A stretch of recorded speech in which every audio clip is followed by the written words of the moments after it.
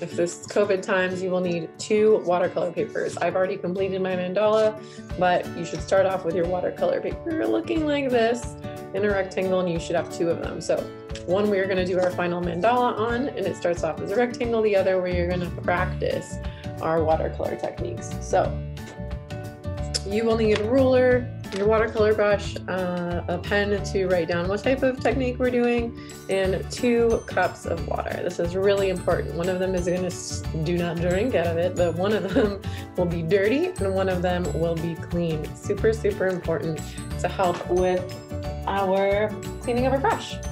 Okay. So to start, we are going to practice our 4 different techniques, which is wet on wet, dry on dry, dry on wet, and wet on dry. So to start, I'm going to take my ruler and divide my lovely, beautiful piece of watercolor paper here into 4 different sections.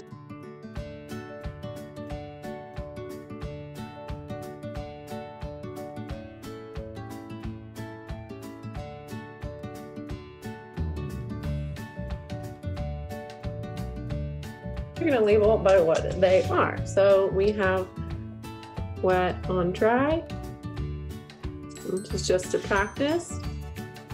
We have dry on dry.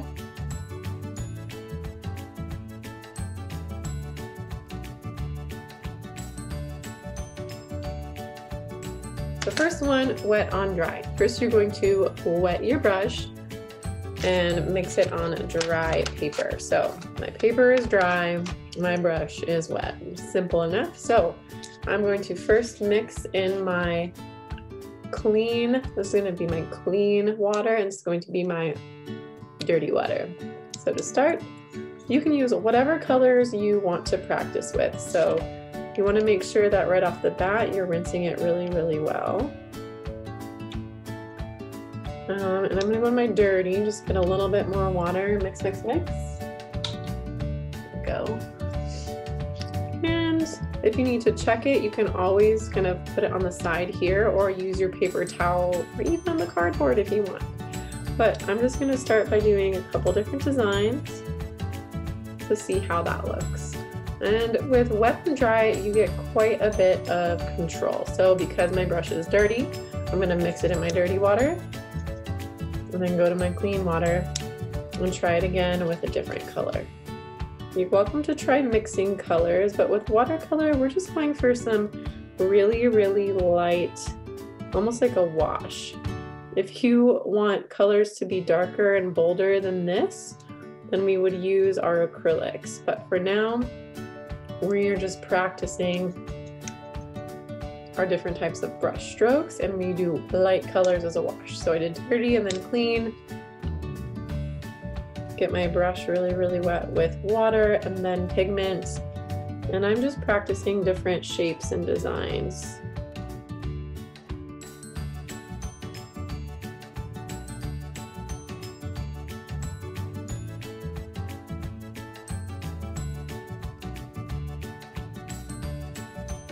Now for dry on dry, it's a little tricky because we still need to release some of that pigment from our different colors. So I'm going to almost like dry off my brush with the pigment on it first, so that my brush is barely wet.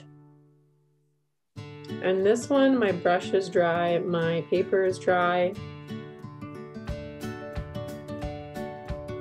I'm just trying different patterns and techniques. Rinse in the dirty, back to the clean.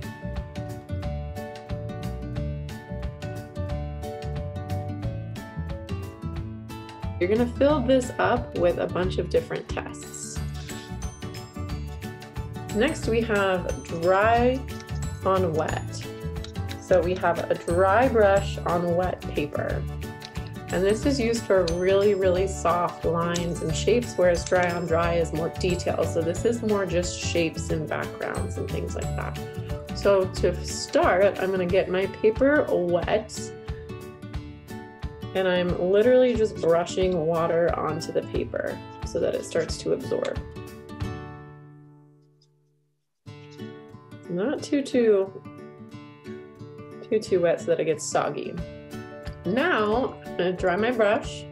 Of course, you may need to wet it a little bit to lift up some of the pigment. But once that pigment is mixed in, you wanna dry your brush and then go back over just to get a nice type of a wash so that it kind of starts to bleed into your different colors. And this is really good for doing a lot of backgrounds.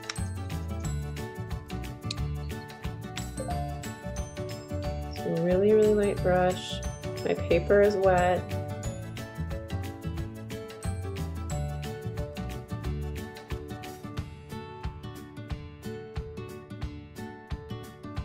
If you have a spray bottle, you can even spray it a little bit too, and that kind of helps add different type of an effect. If you have salt, you can put salt on there too, or sand, and that'll start to absorb it. There's a whole bunch of different watercolor techniques. Rinse out in the dirty, and then rinse in the clean. And my final technique is wet on wet. So I have a wet brush, wet paper, and this is really good for gradients, meaning that my color is changing, or washes, so to cover whole backgrounds. So if I wanted to do a gradient, I would be changing the colors as I go along. So I'm going to start with a really wet brush. And you want to be careful not to move your paper, because that will also start to move your colors around. So you want to wait till it dries. So I'm going to rinse my brush off again, from the dirty and then the clean. And I'm going to do a gradient of warm colors.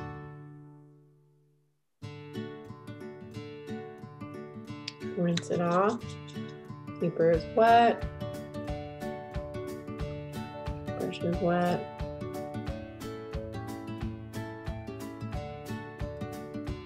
So I can start to blend and pull these colors up and together.